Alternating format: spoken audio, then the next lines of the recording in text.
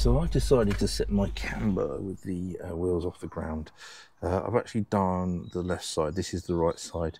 I've had a think about this, and just because of what happened to me on the left side with the sort of cam washer rounding off, I'm sure it wouldn't happen again. And I've had my car adjusted by garages before, and it's never been a problem. But it just got me thinking about setting the initial angle a bit tighter so that the car wasn't quite so unhappy. I know all these kind of things would be sold if I just took it to a garage, but it got me thinking, it got me experimenting in my mind, and that's what I like, is solving problems. So this is the camber, is the front bolt here that we've got to, or not, that we've got to undo, and then we can adjust the camber from there. Now, if you're going to do it with the wheels off the ground, you've got to level the vehicle. So I'm kind of starting again from scratch today. So I've got a kind of center point here with a spirit level, and also I bought one of these cheap gauges off of Amazon, which is just gives you an angle.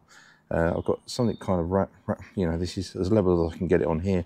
Don't know if the car's completely level, you know what I mean, from this point, but it's as level as I'm going to get it. And so we can see that we're like a tilted in that direction up a bit, 1 degree. So if I can get that nearer to much closer to 0 degrees, then we've got a good chance of setting the camber roughly right. Okay, so once we've got it nice and stable and kind of looking at a good angle, we're gonna, so the spirit level's also complying and giving me kind of a nice level. And now we know that this is kind of level, I'm gonna jack up to ride height, which is 466mm, and then we will check the camber at that point and see where we are. Right, so I'm jacked up there, I've adjusted here, and then I've checked that my spirit level's level, and the other gauge is within a very small percentage, you know, 0 point something. Okay, I know that I need my camber is set to minus 30 minutes plus or minus 45 minutes. So it's minus 30 minutes, it's minus half a degree. So this reads in degrees on the old camber gauge, so I've got that. I'm going to just show you how to zero this. So what you've got to do is find a square edge, which I know this is my toolbox, and then you've got a spirit level in the top, which you have to get level, and then you can adjust a little thing underneath. And we're just going to get it so that the bubble, according to me, may not look right on camera, will be in the center between the 0, which it pretty much is. So that gives me, I don't know if it's, I'm probably going out of focus here, but so I've got this into the center, so it's kind of should be reading 0 with the bubble in the middle between the 0, 1, either way. I think that's correct. Again, tell me if it's wrong. Then we're going to go and take it over to the car. The advantage I've got this time is that I have replaced the brake disc, so they're the surface that it can actually go onto. Exactly the same process here, where we're going to pop this on to the disc. I'm lucky that I've got brand new discs. This is why I felt that I could do this. And then we're going to just make sure that we are nice and level.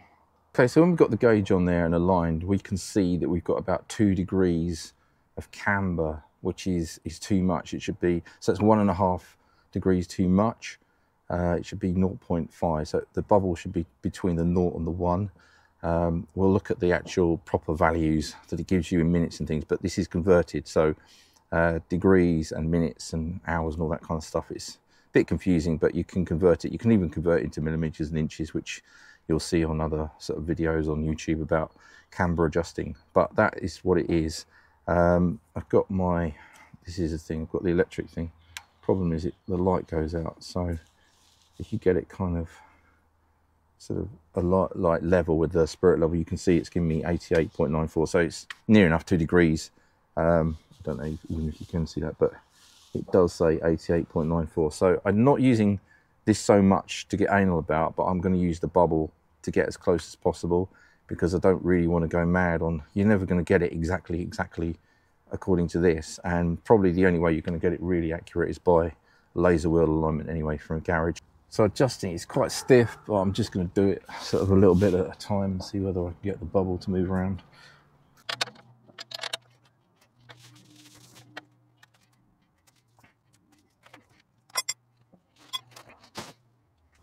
once you've got it adjusted like that, the trick now is to tighten it up again without it moving. So we're just going to do that, and then I'll check it again once we've tightened it up. Of course, you've got that plus or minus bit, so if it moves a little tiny bit, don't worry. But we're going to try and sort of do it up as tight as we can without moving it around, and then we'll torque the bolt, and that should be the camber adjustment done on this side.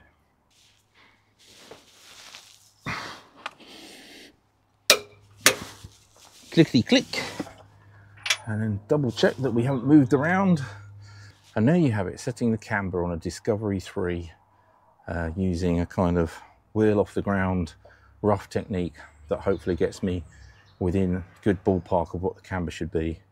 It doesn't cause excessive tyre wear before I get the alignment done. Right, that's it really, isn't it? Stop.